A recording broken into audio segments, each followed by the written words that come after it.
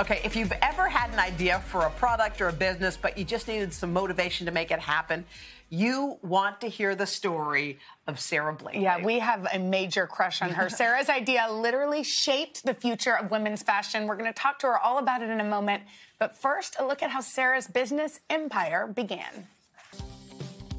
She started as a door-to-door fax machine saleswoman whose idea and lucky red backpack changed the game in fashion. Her theory, sell the problem you're solving, not the product. The problem, women's undergarment woes. The product, Spanx. Sara Blakely is the founder of the wildly popular shapewear brand. It's since branched out to leggings, swimwear, maternity wear, and now white pants. In 2012, the Georgian native, mom of four, and self-made billionaire was named one of Time magazine's 100 most influential people in the world. And just last year, the private equity giant Blackstone bought the majority stake in the company, valued at a whopping $1.2 billion. The now 51-year-old remains the executive chairwoman, one who is appreciative of her employees. Why am I skinny blue? After the sale, she surprised her team in a big way. To celebrate this moment, I have bought each one of you 2 first-class tickets to anywhere in the world. Along with $10,000 bonuses. But perhaps her biggest act of charity, settling the Hoda and Jenna Great Spanx debate. Should people wear underwear under the Spanx? Don't say anything, Jenna. Drum roll. I designed them so you don't wear underwear under them. Oh! Call Savannah! Call my mother! Thank you! We are so happy, Sara. By the way, with me the whole journey. oh my really God, have. But you know what I love? You're rewatching your life kind of unfold in that little piece, and it still gets you right in the heart. Does. What is it about the beginning that does this? I mean, I had $5,000 in savings and an idea, and I bet on myself, and it's just the American dream. I don't take it all in until I see a highlight reel like that, and then I just think, oh my gosh, it's just amazing. And you know, 22 years later, still inventing products and making a difference in women's lives, which is just wonderful. I mean, you've created one of the most iconic products. I don't know if you know, but even before I started here, there was a Spank alert. Yes, when our Spanks were showing. Every time a little was showing. I know, there's just a little. Spanx alert. Yeah, but that's what we had. Yeah. Everywhere I go, I get flashed. Airports, every cocktail party. They do? I mean, everywhere I So go. this is an original, is what you're saying. I mean, I love it. But I how never did get you? sold. I think that idea that we talked about in the tape piece of answering the question instead of coming up with the product or answering, solving a solution is so brilliant. What can women at home who are thinking like, gosh, I want a second chapter? What's your advice to them? Well, for anybody who wants to be an entrepreneur, there's 2 main reasons you become one. One is you fill a void or create a product that didn't exist, or you take an existing product and you make it better.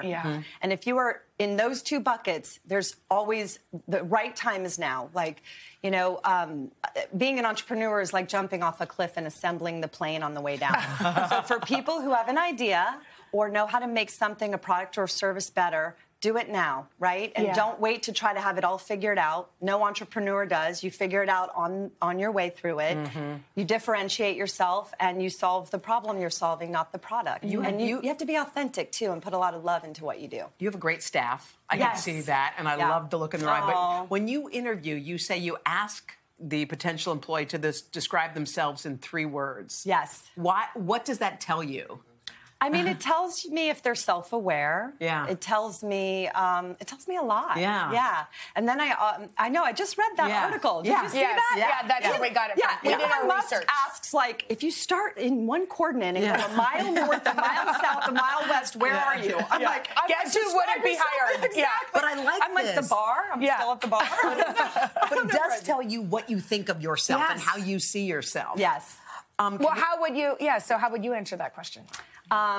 Creative, funny, and kind. And I was fierce. going to say generous, too. And fierce. Thank you. Oh, my God. You guys are nice. Okay, but now, excuse us. The new product is out. White pants. No, the elusive white pants. They look terrible. But not on a Spanx. Well, Spanx has been working on these for 7 years. That's no joke. Yeah. And we were like, there's so many white pants out there. We're not doing it unless it becomes her favorite. And so we built in a silver lining, which is a technology that took a long time. It's printed on the inside of the pant. Okay. So for the first time ever, stand up. The pant is completely opaque. Yes. So like I am wearing, this might be TMI. No, it's not. Black thong underwear that says "Dream Big" all over it. In white pants. Wait, look at the tush. You're allowed to show it. Yes. That's amazing. See it. But anyway, the pants are so amazing. They're pull-on. There's no hardware. They fit beautifully. You can dress them up, dress them down. Look, you got pumps on. They're extra so small to cute. 3X. We cover all kinds of butts. I know, you really do. And by the way, you also make them in shorts, because I just saw some in our dressing room. I can't wait to try them on. I can't wait to try it on. But it feels like you're totally living this incredible dream. Oh, I am. You know, I love being able to. I've been advocating for women through product. That's really how I feel, and the team at Spanx feels that way. We're like, when I stood in the manufacturing plants 22 years ago, I was really one of the only women in the plant, and men were making our undergarments, and I was like, we're not comfortable in them. Right. So Spanx has just been taking the position of let's focus on how she feels first in everything we make. And every prototype, sometimes it takes many, sometimes we never launch a product, but we're always like, how do you feel?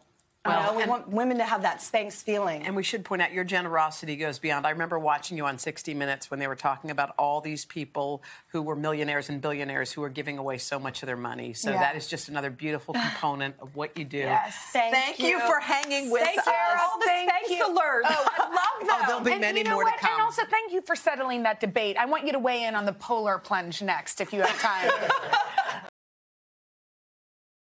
Hey, thanks for watching our YouTube channel.